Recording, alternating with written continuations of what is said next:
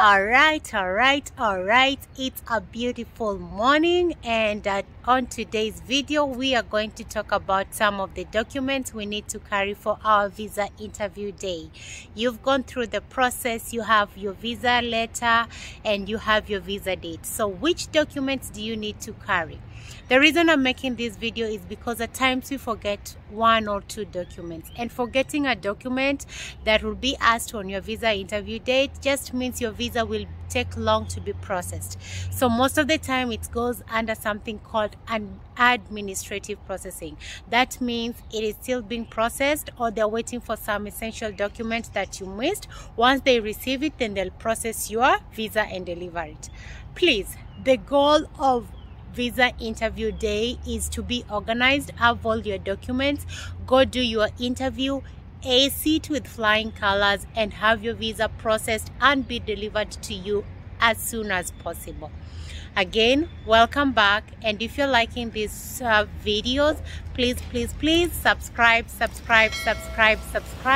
and tell a friend to tell a friend to tell a friend. So please ensure you watch the video till the end. You know these documents, you arrange them and have them for your visa interview. Again, thank you so much and welcome back to my YouTube channel. Let's get started.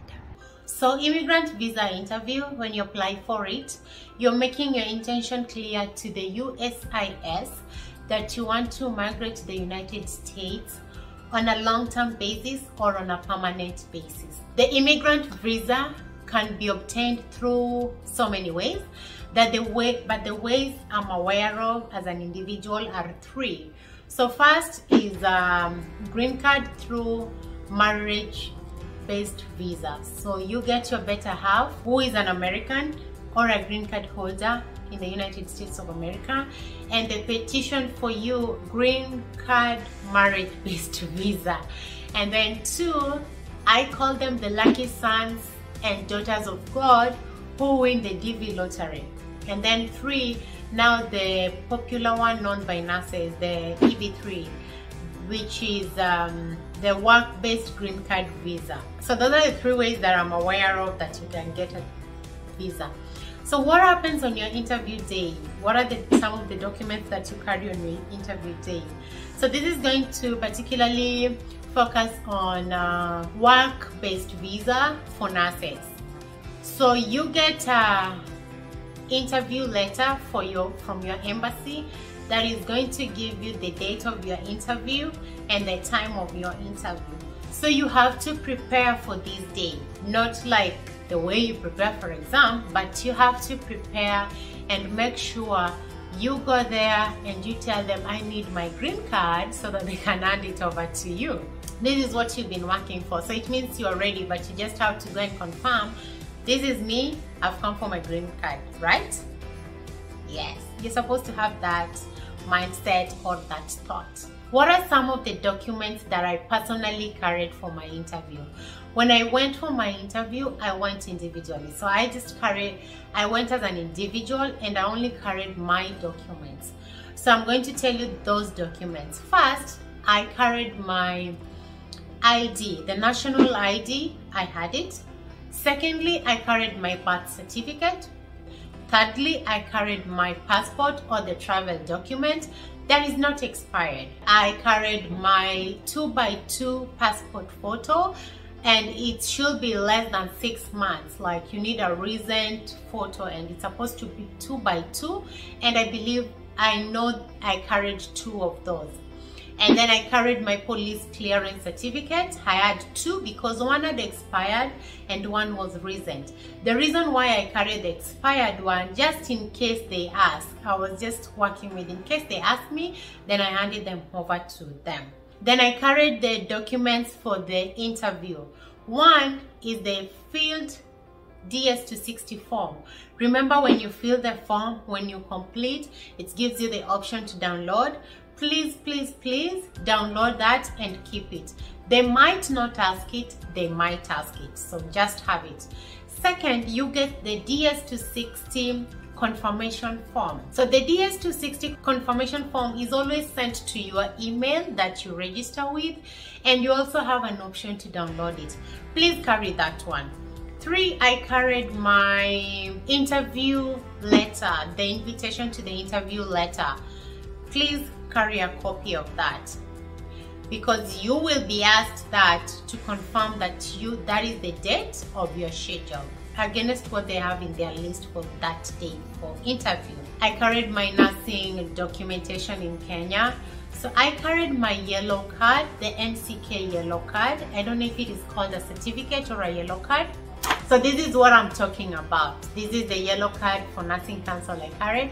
I carried my license, the current license and the old license. So our license in Kenya expires after every year.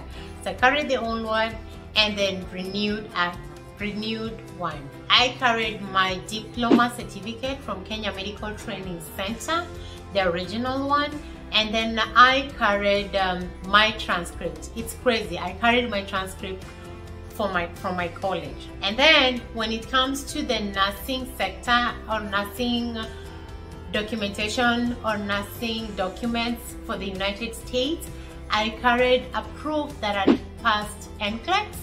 I carried my visa screen, and then I carried my IELTS results slip. So those are the documents I carried. Plus, when it comes to my job, it's a job-based visa. So I had 2 contracts. One, I carried the first contract that I had signed with my agency. When you sign up for your agency and you guys come to terms, there's a contract you initially sign. And then secondly, I carried the employment letter. The employment letter was to specify the hospital I'm going to work to, which unit or which specialty, and it also specified how much I'm going to earn. So those are the certificates that I carried. So these certificates or these papers vary from individual. There are those people who are married with kids. There are those people who are going to the interview as single parents. So these documents vary. I just had some of the few documents to these categories, and in case I miss anything, please just be good enough to add to the comment section that Marion, you forgot this and it's very important. So before I go to that, please remember to subscribe and tell your friend to tell your friend about these videos. Okay, subscribe. For those who are married, of course you have to carry your marriage certificate, and you have to carry proof about your relationship. Like, you have to have proof. And for me, the best proof to prove a relationship are photos. Photos talk a lot. When you have a photo about how many functions you've attended with your spouse, about your wedding, you have photos progressively from the day you guys started to date to now that you're married. For those who have marriages less than 2 years, and I'm very specific, that is a marriage that you know you got to start this process. You've been seeing your partner, and now you're like, we don't want to separate and we want to go together as a family. You really have work to prove, like, you know, this relationship is real, and we've not entered a marriage because with the intention to commit immigration fraud or with an intention to just bring somebody to this land. This land has opportunity, and Americans and American embassies know that people will do anything to step their foot in this land. So if you have marriages less than 2 years, please have proofs. And as I said, personally, I believe photos are the best proof. You guys started dating in 2014 and 2016, but you never had the intention to get married at this particular point. But due to this opportunity, you decide, like, we want to get married and migrate together. Please carry photos. Don't carry selfies taken from one place. Carry photos you guys attending events, you guys having family members around. So probably you plus your mother-in-law plus your father-in-law plus your aunties and nieces and all good stuff. Carry those. And then for those who have kids, please, photos, as I said again, of birthday parties, photos of parents attending school functions with the kids, and then of course their birth certificates and any other evidence that will prove that this is my baby. For those who are coming as single parents, you and your partner sired a child together, but due to events or due to reason best known to you two guys, you're not together. But on the birth certificate of this child, you have the name of the father.